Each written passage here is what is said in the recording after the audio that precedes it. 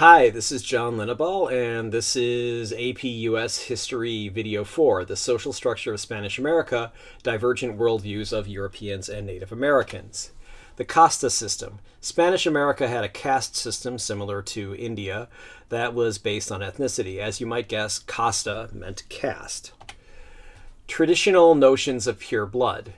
White European superiority, or white supremacy if you like, certainly existed as an idea among the Spanish explorers and conquistadores. It certainly made conquest less mentally distressing. The idea if you're conquering a race that you believe to be inferior to your own, you're not going to feel too bad about whatever brutality you had to perform. But we'll get back to that in a moment. Spanish men in the New World greatly outnumbered Spanish women. Furthermore, natives massively outnumbered Spaniards. As a result, intermarriage was very common. Spaniards born in Spain to Spanish parents were peninsulares. Those who were born in America but were of Spanish descent but born in America is what I'm trying to say, were Creoles.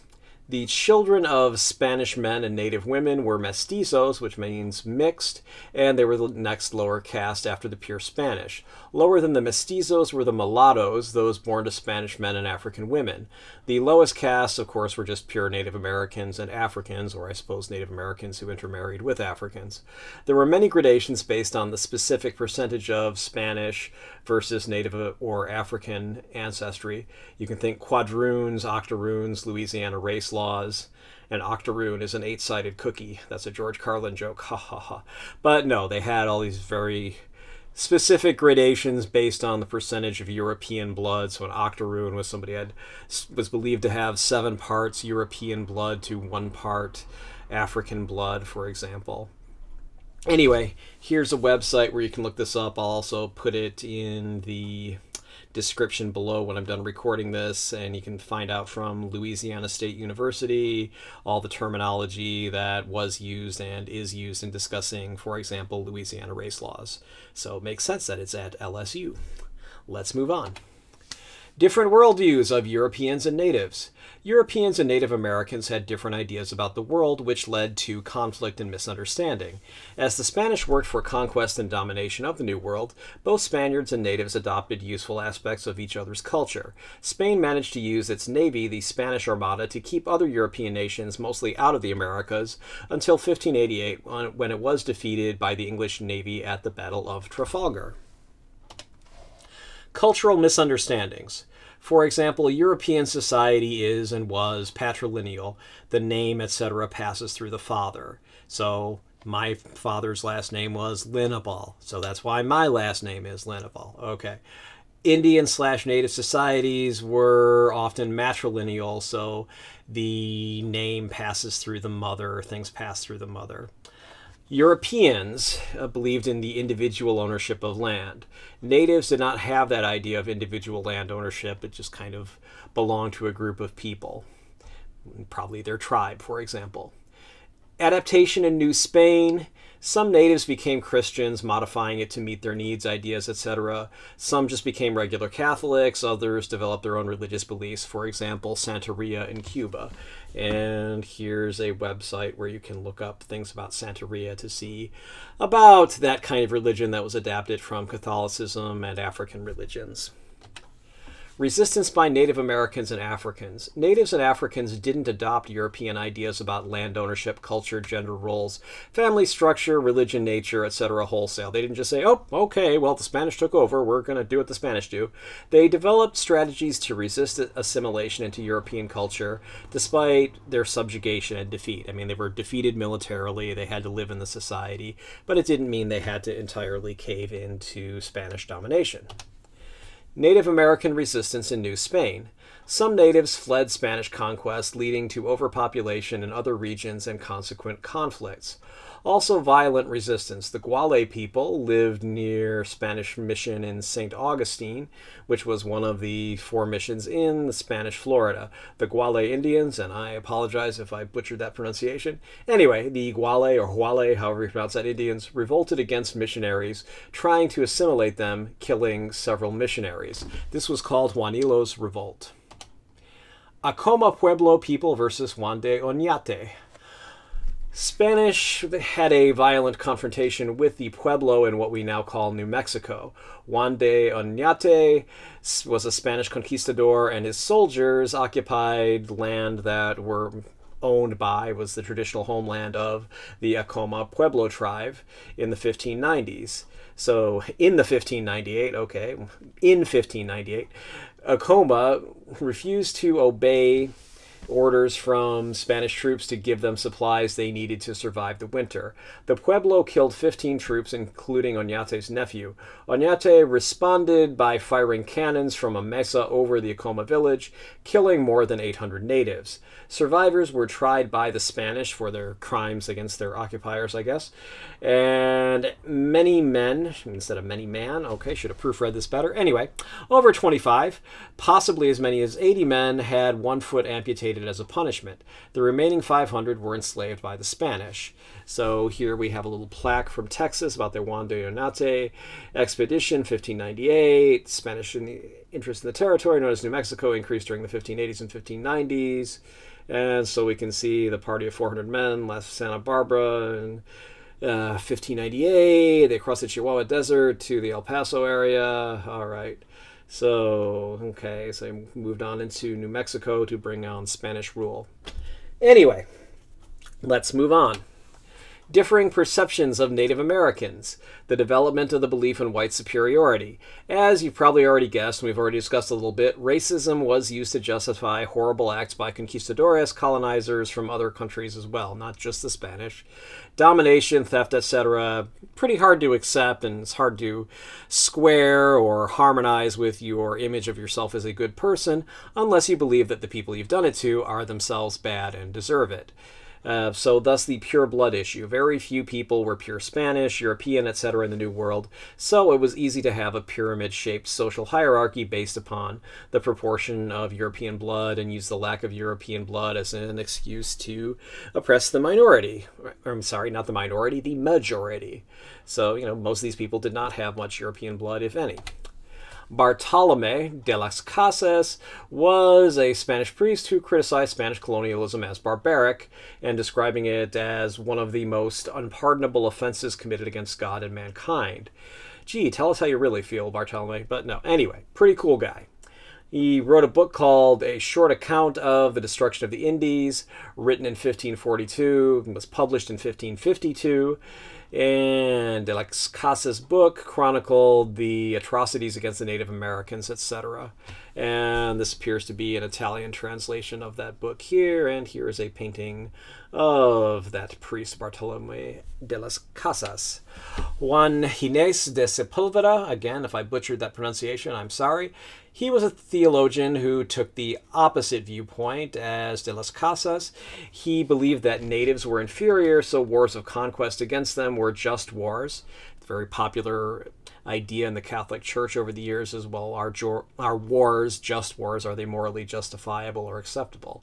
And so that's what we mean here. Morally acceptable wars, not wars that are trivial. In other words, he wasn't saying, hey, they're just wars, no big deal, right? No, that's not what they mean. They mean just in the sense of morally right.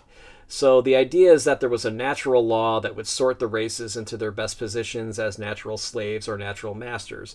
Guess which races were which? Well, the ones that happen to have cavalry and heavy weapons and carried a lot of germs that killed the other ones, they turned out to be the master race, and the natural servants were the races that got sick and died and just weren't able to fight effectively against them. So that's why the Spanish European colonizers were the master race and the inferior race was everybody else. Okay. See any parallels to anything going on today? I don't know. Maybe something that happened in the 1940s at least? Okay. Anyway. Debate over Spanish colonization. British accounts presented Spanish colonization as particularly brutal. There was the Black Legend, which a Spanish historian invented that term to describe in about 1914. So the Spanish historian invented that term to describe other European powers' description of Spanish colonization as more brutal than their colonization. So the British might say, oh my God, you can't believe how brutal these Spanish people were. Of course, That's a bias. Nobody likes to think, hey, my country's the bad guy here. My country did really bad things. If they do, it's like, well, hey, look, compared to us, these guys are real jerks, you know. But you wouldn't even believe what this country did. They were lucky that our country came and colonized them and not those guys. So you want to keep this in mind when reading source documents on the AP exams. There may be a bias towards showing that the author's country's colonization was altruistic, motivated by doing nice things for people. That might be something like, our missionaries worked selflessly to introduce God to the poor heathens, so the poor Native Americans could actually go to heaven and meet God because they would become Christians, and others' countries' colonization as simple greed and criminality. Oh, the Spanish pillaged the New World, forcing the natives to farm and mine for them under pain of death. The idea is, yeah, God, golden glory. Yeah, just try the golden glory. There's no God in that. Anyway, the exam will tell you who wrote the documents, at least what country they came from, etc., when it was written. So you can literally consider the source, as people say. Or, as another slang term people use, look who's talking. So you should look who's talking or look who's writing when you look at these kind of historical documents on the AP exam. Did you find this video useful? If you did, please like it and subscribe to my channel. Neither action costs you anything. You'll be alerted about my new videos. Why do I care? It's simple. YouTube doesn't let me share any ad revenue unless I have 1,000 subscribers and 4,000 hours. That's 240,000 minutes of view time in a year. While many of these people are watching these, I don't have 4,000 hours of watch time. I also don't have 1,000 subscribers at this time, although I'm getting very close. So, for the same reasons, you are not only welcome, but encouraged to share links to this video, put in playlists, etc. I'm always happy to read and respond to constructive criticism or suggestions for new videos. I'd appreciate your input. I reserve the right to delete comments from and block those who specialize in destructive criticism, trolls, or things that are off topic, spammers, disturbed people, whatever. You can also hire me for tutoring. You can go to my website, www.johnlinneval.com, and look me up and contact me if you want to do tutoring either in person or through Zoom. Of course, we want to obey all state, local, federal laws and regulations and common sense, given the COVID crisis that's still going as I'm recording this. Anyway, thanks for watching, and my contact information is on the next slide. Contact me, Facebook, Instagram, email, phone, Facebook. You can go to facebook.com, just hit the /Linneball Tutoring, or look up John Linneball Tutoring using their search function and you'll find me. Instagram, you can go to www.instagram.com/john.linneball.tutoring. Phone number, you can call me at 415-623-4251. That's my cell phone. You can even text me if you want. Email, it's john@johnlinneball.com. Website, www.johnlinneball.com and www.johnlinneballtutoring.com. Both of those URLs just go to exactly the same website, so just pick the one you like better. Testpreparation.locals.com, that's my website. That's on locals.com. And why not check it out? Why not become a subscriber? You can definitely help me out financially, and you'll get to see a lot of content there. Mailing, if you want to send me something by good old postal mail, help out the USPS by sending some mail, you can reach me at John Linneball Tutoring at 1859 Powell Street, number 109, San Francisco, California, 94133. And one final message. This is not a substitute for your classes, your text, etc. I hope you watch all these videos, hope you love these videos, but this video is based on Barron's AP United States History Review Book, 4th edition, and to a lesser extent, Princeton Review's AP U.S. History 2019, and my general knowledge of U.S. history. I strongly suggest you get an AP review book if you don't have one, or at least look at one from the library. While these should all help you do well on the AP U.S. History exam, I can't be responsible for what your teacher thinks is important and asks you about in his or her own tests, or on his or her own tests, whatever you want to say, homework, etc. So please read your class text and pay attention to what your teacher says in class, because you want to get a good grade on the tests and everything else on your report cards, not just the AP exam, where of course I hope you get a 5. All right.